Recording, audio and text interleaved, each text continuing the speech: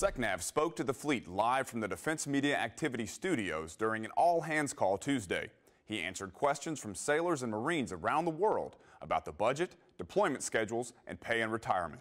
Congress has got a commission looking at retirement. They're going to report, I think it's early next year.